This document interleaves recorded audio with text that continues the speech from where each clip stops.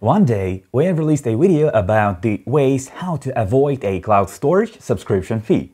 And there were quite common options like switching multiple microSD cards, like getting yourself a video recorder with a hard drive, and etc. And this time, we went further with an option suggested by a viewer of the channel, Vikabu, I hope I'm pronouncing it right, who suggested using an open broadcast software, OBS, to stream a video from a camera to a YouTube that eventually gives us almost an unlimited cloud video storage for free and 100% legit. Now let's see what it is and how to set it up for you.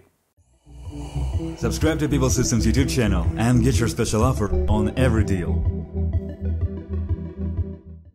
On the one hand, when you purchase a camera for yourself, you know that you need to take care of the storage-free footage from the camera. And there are offers from cloud services in the subscription form. There is a microSD card option, but not all cameras support it, and the capacity is usually not large. There is a video recorder where we additionally buy a hard drive on a terabyte plus, and this is the main and most common option. So, YouTube. Judge for yourself. Free video hosting for everyone in the world. Free video hosting for everyone. No fees, no limits, and if you restrict your channel to a private access only, it's even better. In fact, this is the same cloud storage for videos, but it's free, commonly used by half of the world, almost unlimited and legit. So the essence of the method is that we set up a certain software called OBS. I'll leave a link for it in the description. And the tool, by the way, is widely used by streamers on YouTube and Twitch due to its simplicity and the fact that this is a freeware. So we take the rtsp stream incoming from the camera, which nearly every IP camera has support for, and we output it to our decoder on the PC to the OBS software, which in its turn converts the rtsp stream to the RTMP stream supported by a majority of streaming services, including YouTube. So we turn on the broadcast in YouTube and start streaming from OBS to YouTube, and this broadcast will be saved on YouTube. So this is how we get a free cloud storage for videos from our camera. It may sound complicated now, but it's a theory. In the practice, it's literally a couple of highly simple steps, so I'm sorry to delay it. Let's move on to practice. And let's start from the IVMS. As you can see, the camera Hikvision DS2CD2443 has already been activated, so you can see it in the here online status. And added into my IVMS 4200 account. Yeah, that's the exact tool, you can see it here. I won't show the process of activating and adding because I've done this hundreds of times on the channel, and you can just request a link to that video in the comment section. So this is our first step in activated and added camera with the online status right over here.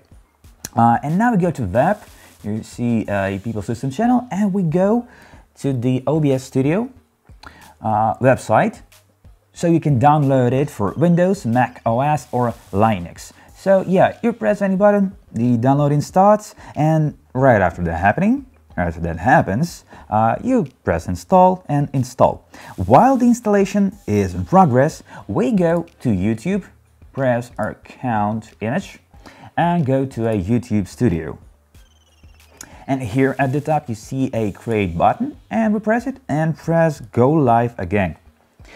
And now we got a stream page in front of us. So I'm going for a new stream, naming it test. I'm naming it test here, I'm clearing all that I have, and make it private, so no one would access it except me. Now, I do, well, other things you can choose like anything that you have, it just doesn't matter because it's already in a private mode, so it doesn't matter. Now, we're waiting just a little bit, and you'll see just this screen. And what happens here, you don't actually need all of the settings. It's up to you. The only thing I do, I set it to ultra low latency. And that's it. Now leave the browser in this position and launch OBS. And this is how the start-off screen looks in the Open Broadcast software. Now, what we need, we're gonna output the RTSP video stream from our camera. So we're gonna just take it right here to the OBS program. And we'll start from preparing the RTSP link. So for Hikvision, and actually that applies to all other manufacturers, there is an instruction on a Hikvision website, and the link to it also I'll leave for you in the description. And here's how it looks. Let's minimize.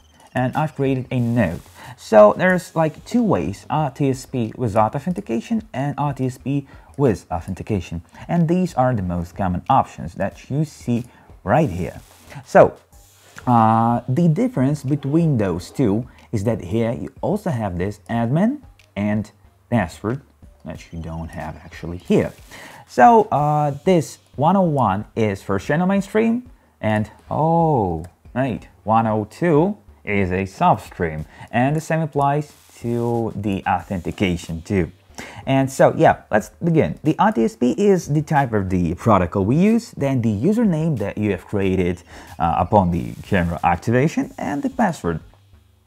Next is the camera IP address, there it is, and the RTSP outgoing port. Next is, I suppose, the action that's happening streaming, and channels, which is 101, or it can be 01, 02, 101. It can be just simply 1 or 2 without any zeros, so it's depending on how you got everything set up. So I am copying this. And the question is where to find this information for your camera. So I'll tell you. You go into IVMS 4200, which is already running for me. Here's the camera you've got. Let's see. And here's the IP address, of course. And to see the RTSP stream port, let's go to the settings.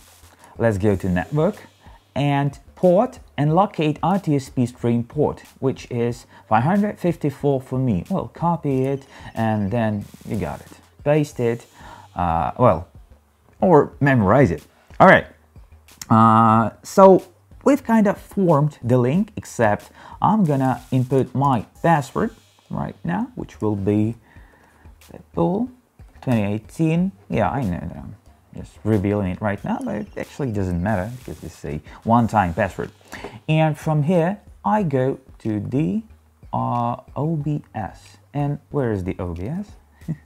Yeah, there we have, there we go. So OBS, what we go here? We've got one scene here in the sources tab. I press plus and locate a media source, naming it a cam stream test steam.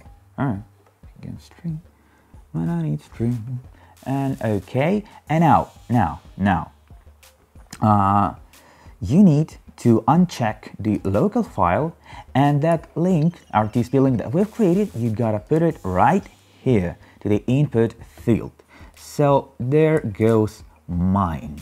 And if done right, yeah, paste it, pressing OK, and if done right, your camera footage will appear right here so that you can see, well, hello, how you doing there? Right, as a camera guy, you see him almost in every video. There's nothing. Nothing regular. All right, so this just tells us that everything is being all right. Let me just prove it. So this is my camera. Hello. I'm just gonna, yeah. Hi. Just done it. And now I want to stretch it over like I did just right here. I put it in the middle of the scene, and I also want it to be locked so it wouldn't be moved or anything. Now, the final step is as follows. We go to File here on top, Settings, and locate the stream. And there's this field stream key and a service. So in a service, you select YouTube Gaming. And for stream key, we go back to browser. There we go. And there you can see stream key passed in encoder. And we just copy it. We're getting back to the OBS, pasting it here, press and apply, OK, and we are actually ready to go. So we have just specified the recipient address, the video stream, which is of course the YouTube service, YouTube broadcast. So we're just ready, and now the most crucial step, launching our stream. So here's the button, start streaming, and I go press it. And now live appears. I can see the speed, I can see the wideness. And now let's get back to the browser. You will see there's an excellent connection. We'll wait till the image appears, and here we go. Coming right from the OBS, coming right to the YouTube. And from here, you press go live. Let's just wait a bit. And we are on air. And that's it, which is awesome. So the stream goes in parallel with the upload to YouTube service, and so we've got an archive that we can view in the same way we do in any other cloud services. For your information, the maximum video length on YouTube is 12 hours, and the file size is 128 gigs maximum, but there are no such restrictions for broadcasting, and it can literally last forever. But this recording itself cannot exceed 12 hours. So I think YouTube will start a new recording every time after 2 hours of stream. And what else I want to mention? For the streaming purpose, the substream is used, which always goes in significantly worse quality. And what we can do about it is to raise this quality in the camera settings, but don't expect it to be full HD. Apparently, the only drawback of this method is that you need a PC as a server with such OBS decoder that can work 24/7 to perform this decoding and redirection of video to YouTube service. It will be perfect if you have a stationary PC at home and you can assign it to perform this function. And if you don't want to worry about all this stuff in the Beeple System store, we have got for you NVRs, DVRs and hard drives for them, micro SD cards, as well as alarm systems and IP intercom systems, in addition to your camera set, and many other devices and brands. And if you specify that you are a subscriber, we'll make a more interesting offer for you. And if you need help, your questions, descriptions of your tasks are always welcome in the comment section below, and not a single one will go unanswered. Thank you for watching.